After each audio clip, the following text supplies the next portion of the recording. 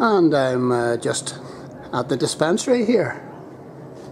And this also acted as register of births, deaths and marriages. Let's have a wee look in at the dispensary.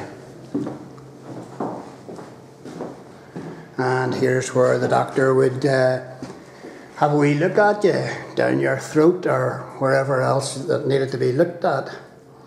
And it's all very basic.